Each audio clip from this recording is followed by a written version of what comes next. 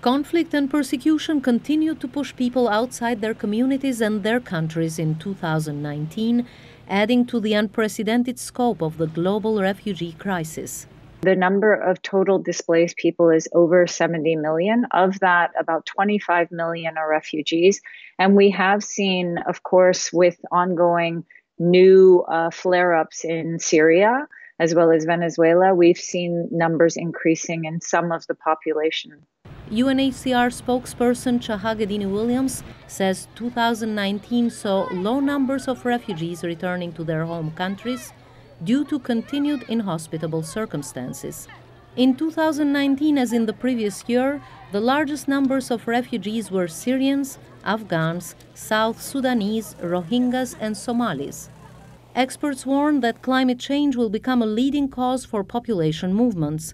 The UNHCR official says natural disasters already have sparked large-scale displacements in countries like South Sudan and Somalia. Not only because people are forced to leave because they can't earn a livelihood or farm their lands, but also because those drought-ridden areas, the water becomes a weapon used by military groups to control the populations. Meanwhile, human rights groups speak of a crisis of solidarity between refugees and nations that historically have welcomed them. The groups note rising rates of forced returns and repatriations by developed countries.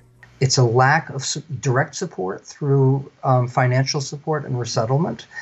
It's also the example that the European Union, the United States, Australia, that many of the rich countries have themselves, blocked refugees.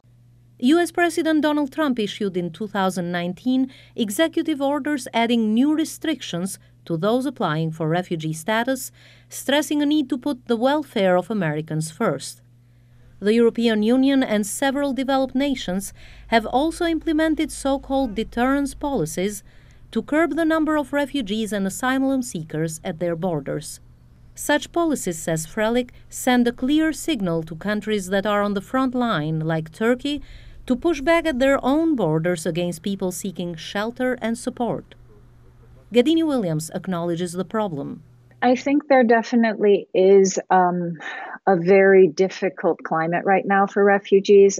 We are seeing some of the most unwelcoming, harsh rhetoric that we've experienced. At a time when some governments stress a need to take care of their own citizens first, activists like Bill Frelich see a lack of empathy and politicians failing to confront racism, xenophobia, and Islamophobia. As a result, he says support for aiding people in dire circumstances has waned.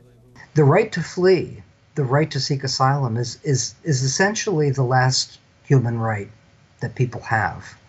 It's when all else fails, when you would be faced with genocide, when your life and death hang in the balance. The year ended with a show of solidarity during UNHCR's Global Refugee Forum in mid-December, when countries, businesses, and international institutions made over 770 pledges of support. While the pledges are not written in stone, UNHCR hopes they will kindle renewed international commitment to aiding refugees in the future.